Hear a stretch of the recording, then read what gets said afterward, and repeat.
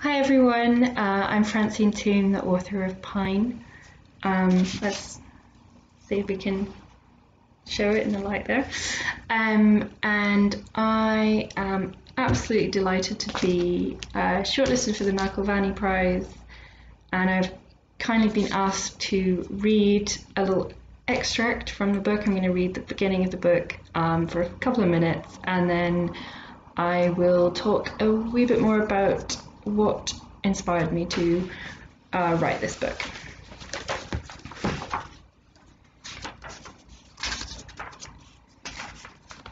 Chapter 1. They are driving out for guising when they see her. It is the narrow part of the road that cuts through the hem of the forest. Some firs arch so densely here they block the night sky. Lauren sits high in the passenger seat, her elasticated gym shoes swinging over cans of kick and a chewed-up tennis ball. She has braided her hair and wears it in a circle like a garland. Niall, her father, is steering their dented pickup and listening to Aerosmith. It smells of dog fur, even though Jameson isn't in the truck. "Is that lipstick?" her father asks. "No, it's face paint," Lauren says, lying. It's the one time of year she can wear something of her mother's.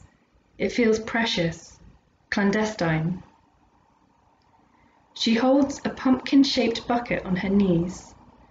Her face is powdered white except for the deep red trickle in the corner of her mouth. There is no reason it can't be face paint. Her dress is black with a cream lace collar. They bought it for her grandmother's funeral 11 months ago, when she was 9.5. Her arms stick out of their sleeves, reminding her that next year the dress might be too small. Her father says maybe next year they'll stop.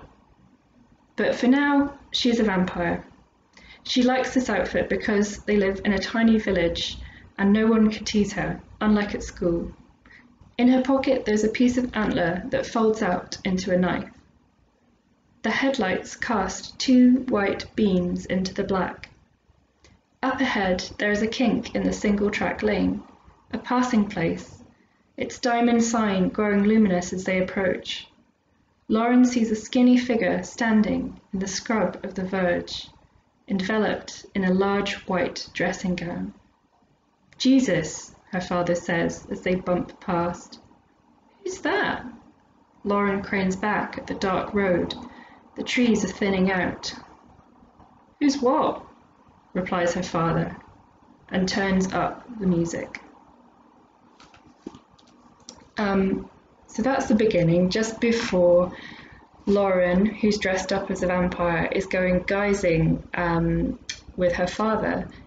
And it's set at Halloween, which is one of my favourite times of year, and I grew to love Halloween from when I moved to the Highlands, to Sutherland, when I was a little bit younger than Lauren. I was about 8 or 9, and one of my kind of earliest memories is guising, which is the Scottish form of kind of trick-or-treating, and it is based on a kind of a pagan tradition. I think guising started about in the 16th century, but sort of Halloween as a celebration goes back for centuries to the pagans and Samhain.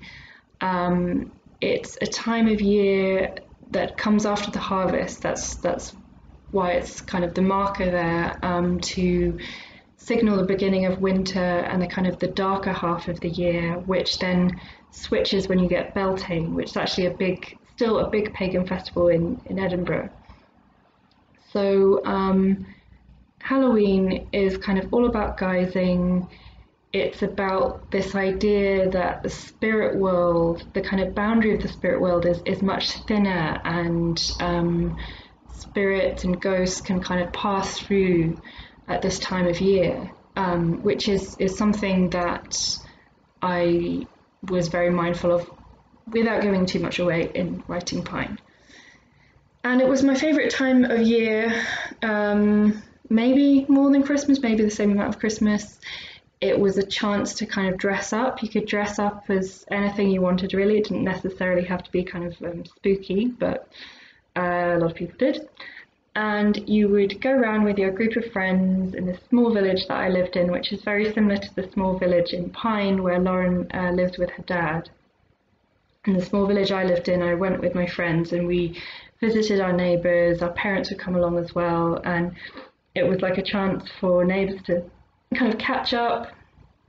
In the traditions of guising, it kind of came from the idea that there are these spirits that have come kind of through at this time of year, and you should kind of leave out sort of things to appease them and to kind of mollify them, which would be in the form of apples and nuts.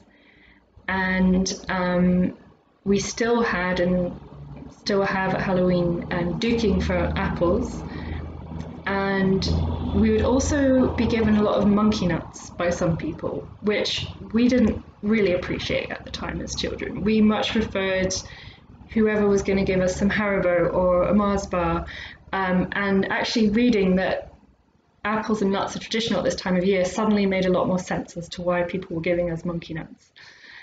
We'd play other games like having donuts on a string, like a string of donuts that you would have to try and eat without using your hands or licking your face. And it was a great time. When I was up there, I'd be kind of reminded of pagan kind of traditions, such as there was a group of standing stones in the field next to my house. There was also a lot of storytelling about kind of kelpies and selkies. The closest town to me was Dornoch, which is famous, among other things, for being the last place in the UK to execute somebody for witchcraft in 1727. It was a woman called Janet Horne.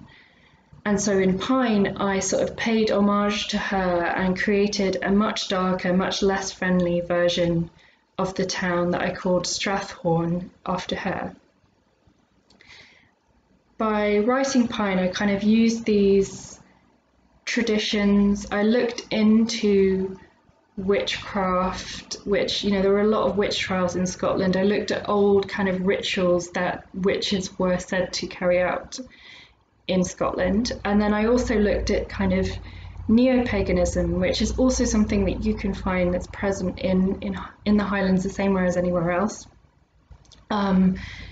Spiritual practices like Reiki, EFT, kind of a new age healing, tarot, which was really fascinating to look into.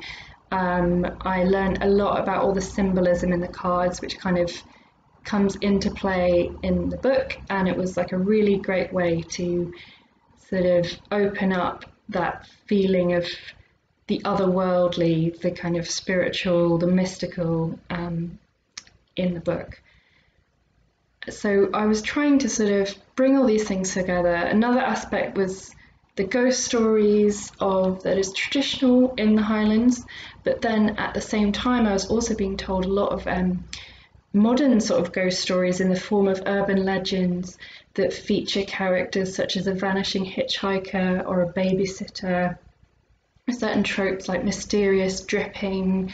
Those stories used to terrify me when I was younger, but I kind of got used to them, and I started to tell them to other people, which gave me some kind of control over them, and also taught me about storytelling itself and how to kind of create suspense and mystery, which is something that I really hoped came across in writing Pine, that there is this dark mystery at the centre of the book about Lauren's mother, who went missing 10 years previously when Lauren was a baby. So I hope you have a very good Halloween this year, and if you come across a copy of Pine, I really hope that you enjoy it. Thanks.